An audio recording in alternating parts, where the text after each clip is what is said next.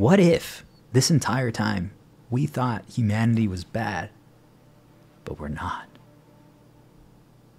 And there's something that's influencing us to become that. And you can think about it just even from a logical point for those people who struggle to believe that there's more. It could literally just be me right now telling you that you suck. I'm influencing you.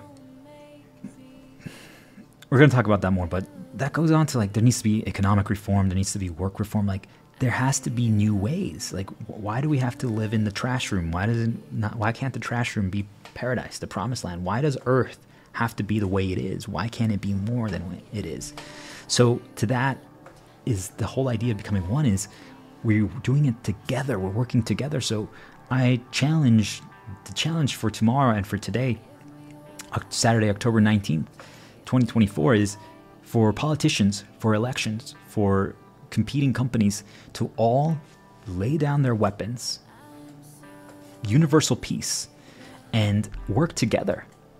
Yes, Democrats and Republicans, Trump and Kamala, and every other country that's going through their own elections and their politicians, they actually work together. What if we combined our best ideas?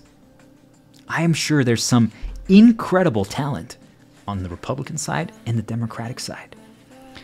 We can still find a new combination of both. Like, what if the Republicans have amazing ideas, but they can't fully implement them because they have to go against the Democratic view, just because that's what it is, supposedly?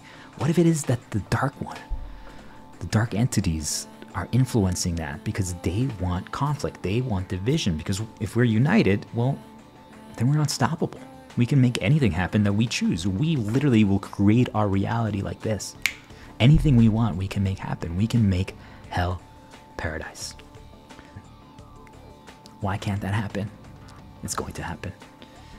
So that is the world that's being created today, right now, as we speak. So this is where my dark side comes, my dark motivations. You either embrace it or you're going to watch as all your exploits crumble in front of you. It's go time. This is where I go back to talking about momentum. If we do disclosure, if we expose the falsity, the lies that the world is, and the entities, the corporates, the politicians, all those things, they're going to lose their energy. They're going to lose their momentum. Because if we all gain info and knowledge, once you see, let me just, I don't know, I wanted to talk about something. Where is it? Once you see and understand how things actually work, everything else vanishes, all the momentum. Like, you can't get fooled anymore.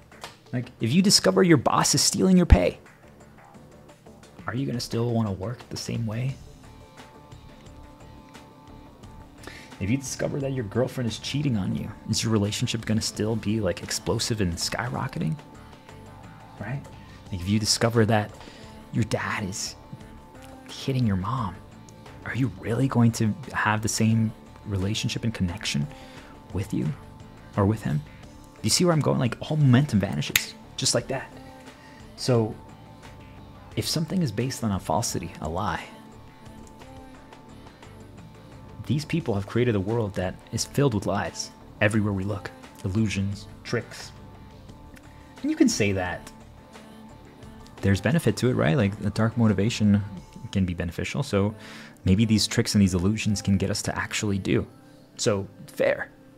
But what if they're getting us to become something we're not? Hurtful people, bad people, people that don't do light actions. You see where I'm going with this? So if we can expose what's going on and educate people and give them information, and then now they can decide, well, guess what? The people who have the power, the people who have the control, the people who are exploiting, lose all of that. It's now fresh, blank slate.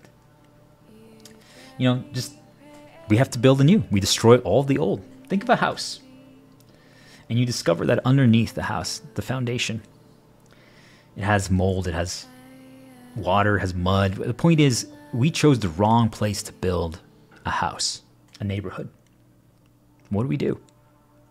Now that we have this information, this knowledge, we destroy the house, because if we keep building it there, it's going to sink in 2-3 years and it's going to cause problems. So we destroy it and we find a new place and we create it new, because now we have the information to make that decision. You guys see where I'm going with this? Now we rebuild. So don't be afraid of destroying the old to create new. Why would you continue to build on a house, on a foundation that's literally going to be problematic? Why are you going to keep the mold in the block of cheese?